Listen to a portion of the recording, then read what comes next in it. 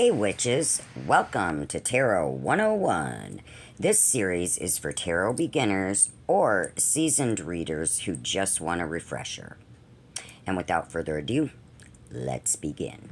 We all like the idea of being able to see into the future so that we can foresee obstacles in our path. Tarot cards have been used for centuries as a way of granting us such insights.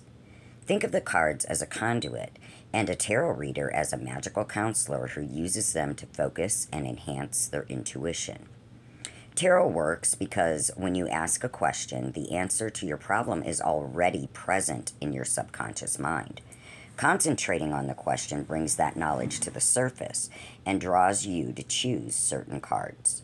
It forces you to confront negatives that you may usually choose to ignore and puts apparently positive aspects in context, helping reveal the bigger picture. Through understanding tarot, you will gain a better understanding of yourself and the world around you. Some people believe that the insights seen during a tarot reading are communicated physically through the subconscious, while others believe that spirits act as interpreters, communicating images of other times and places to the tarot reader, who acts as a medium to reveal their message. Whichever school of thought that you choose to follow, tarot cards act to focus and direct our psychic abilities. The stronger the connection you feel to your deck, the more easily these messages will pass. Consequently, you may like to spend a few minutes meditating as you hold your cards, bonding them to your personal energies and opening your mind to the intuitive messages you receive.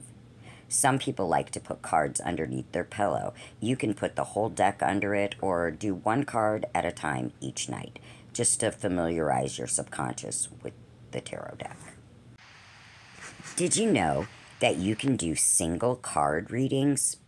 You can give a simple tarot reading based on just one card. Simply spread the pack and pick one at random, as you would like from a deck of playing cards. The single card you pick will give you a snapshot of your current situation, suggesting through the images whether the core of the problem is down to emotional issues, cups, intellectual concerns, swords, energy and activity, wands, or health and wealth, pentacles. If you don't have your own tarot deck, you can carry out a single card reading by closing your eyes and randomly selecting a card on your like if you have a picture of the tarot or even like on your tablet or computer.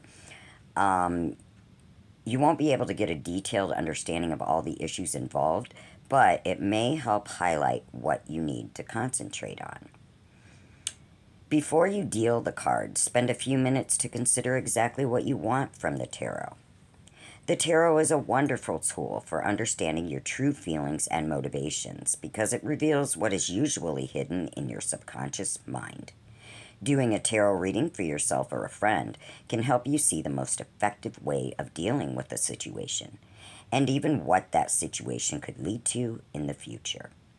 You can also use tarot to answer questions, provided that they are clearly stated, to identify obstacles that might be in your way or draw attention to benefits that can be gained. Remember, act responsibly. Tarot cannot sort out your life for you. However, it can give you helpful advice and be used as a tool for gaining insight, but should not be used as a crutch that encourages you to abstain from taking responsibility for yourself and your actions. When you see tarot cards for the first time, you'll probably wonder how such small cards can contain so much information.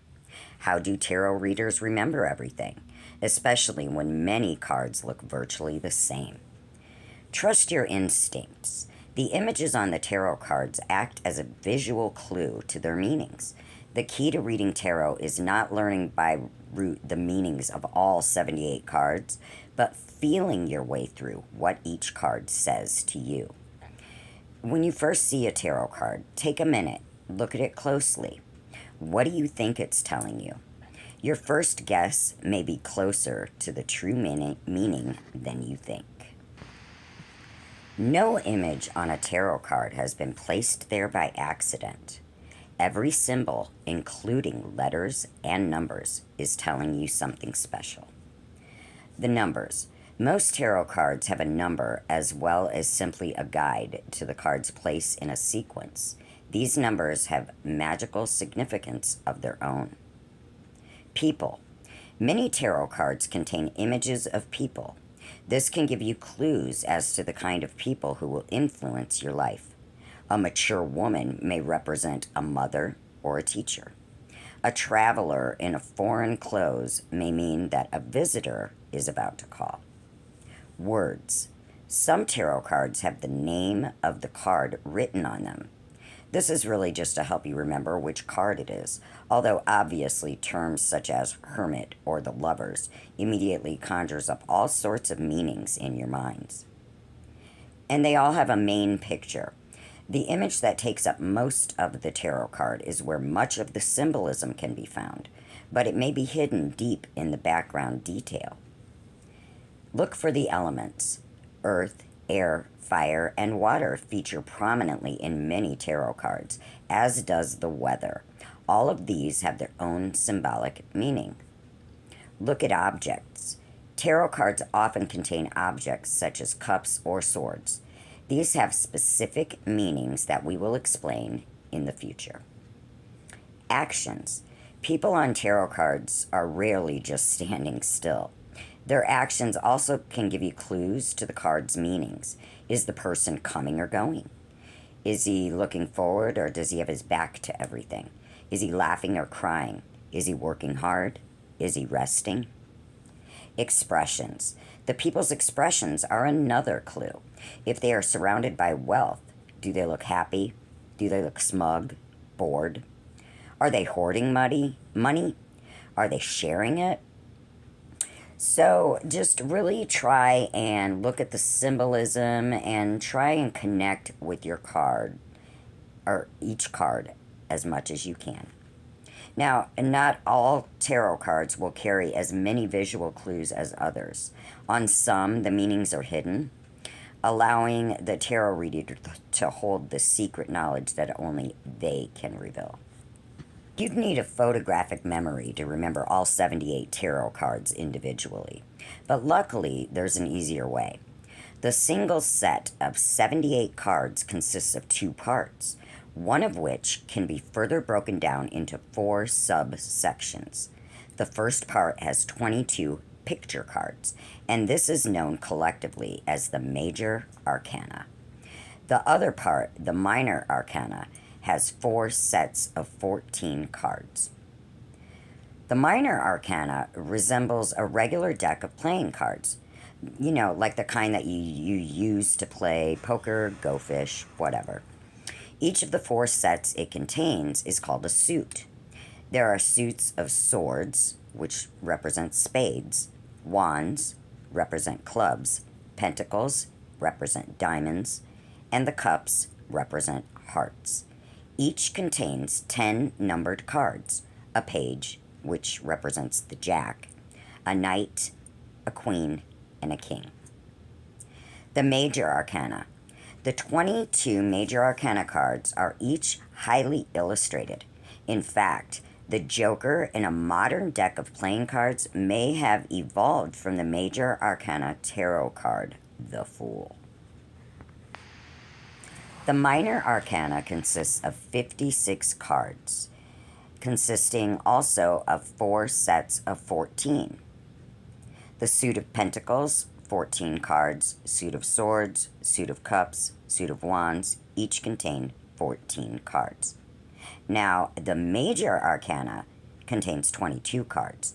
They are highly illustrated, and all but the Fool are numbered in sequence. Now, each suit contains 14 cards, as I said before. These cards in the Minor Arcana are called pip cards. And these go from ace to 10, and then you've got 4 court cards. The cards are numbered from 1 ace to 10. And then the 4 court cards are page, knight, queen, and king. And these are in each suit.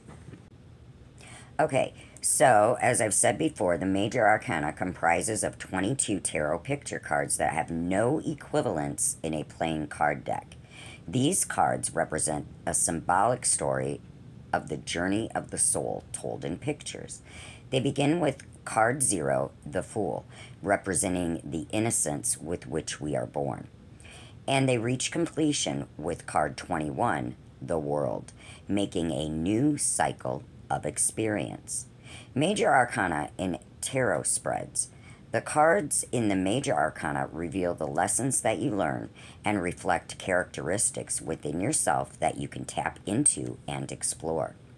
A predominance of Major Arcana cards in a tarot reading shows you that the issue or question that you are currently exploring is extremely significant. The Major Arcana can also be used on its own for tarot readings about important life issues.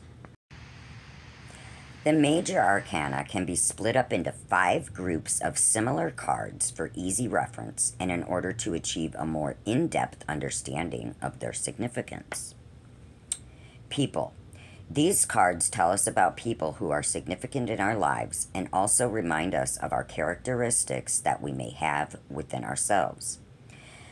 For example, the Empress. The Empress can signify a maternal figure, or it can mean that you're about to enter a creative phase.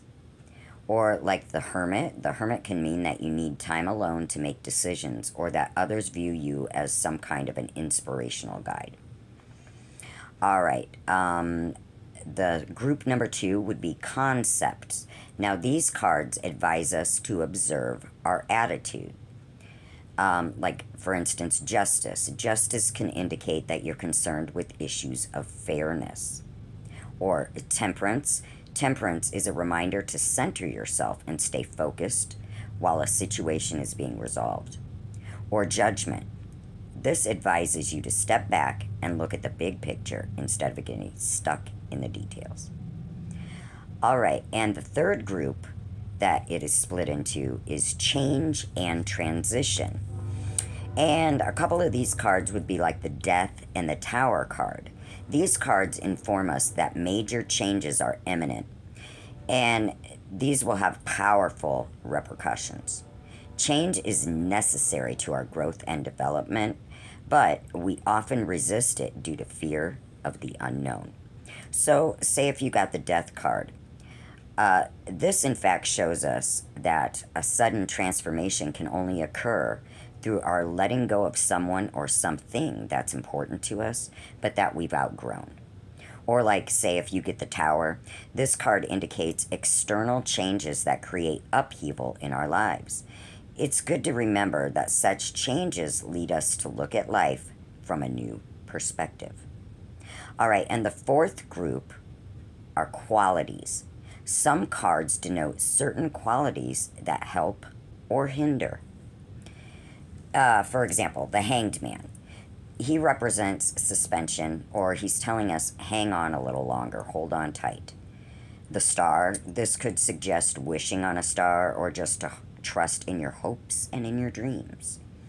If you got the Moon, like the moon when it's crescent, some things can be hidden, mysterious. If you get the Sun, this could represent a sunny outlook. And the fifth cycle, or fifth group rather, is cycles. Because life moves in cycles of conception, birth, growth, decay, death, and rebirth. The Major Arcana cards remind us of this. For instance, the Fool. This is the beginning of a Major Arcana, the first step that propels us forward into the new experience. So that's why in a lot of decks, the Fool is number 0 and at the beginning. Some decks you'll find it at the end, and that just represents the cycle of life.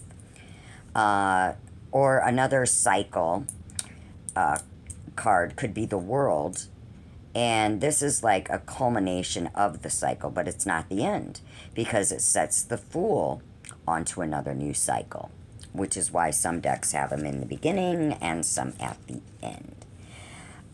So I really hope that you guys have learned a little bit, and I hope you have some fun with your tarot and gain some insights.